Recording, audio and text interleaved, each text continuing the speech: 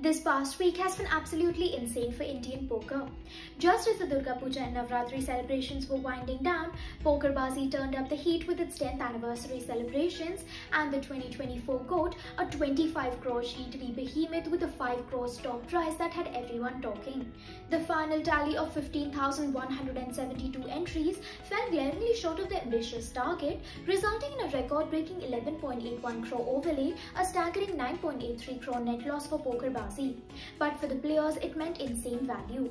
When the dust settled, two names emerged from the wreckage: Kabir, Chhatwal and Sanjay, Chaudhury. Chhatwal etched his name in poker history as the G.O.A.T 2024 champion, taking home a life-changing 3.11 crores. Chhatwal's win, an astronomical 31 times his previous best score, catapulted him to number 8 in the Player of the Year rankings.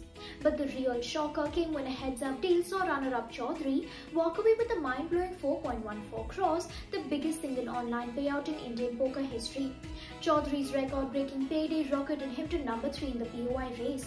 Their achievements were so monumental that they've both been crowned our PokerGuru Stars of the Week, a well-deserved deviation from our usual weekly trend.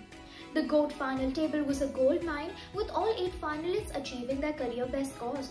Mohammad Azhar, the inaugural NPS India main event champion, finished third for a staggering 1 crore.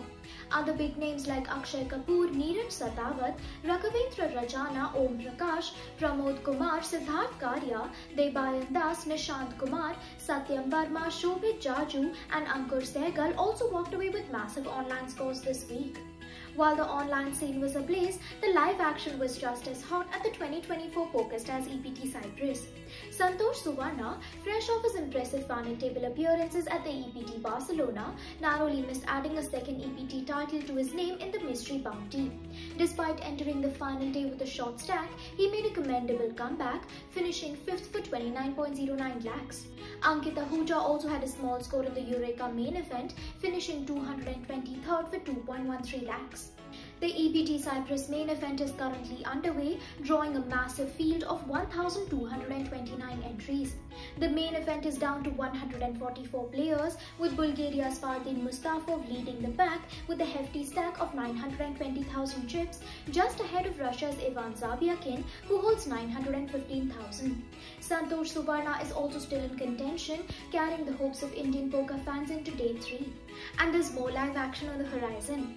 The Delton Poker Tournament is returning to Goa with the all-new DPT Grand taking place on board the Casino Delton Royal from October 22nd to 28th. With 15 tournaments on the schedule, this is the one festival you don't want to miss. That's it for this update. I'll be back next week with another weekly roundup.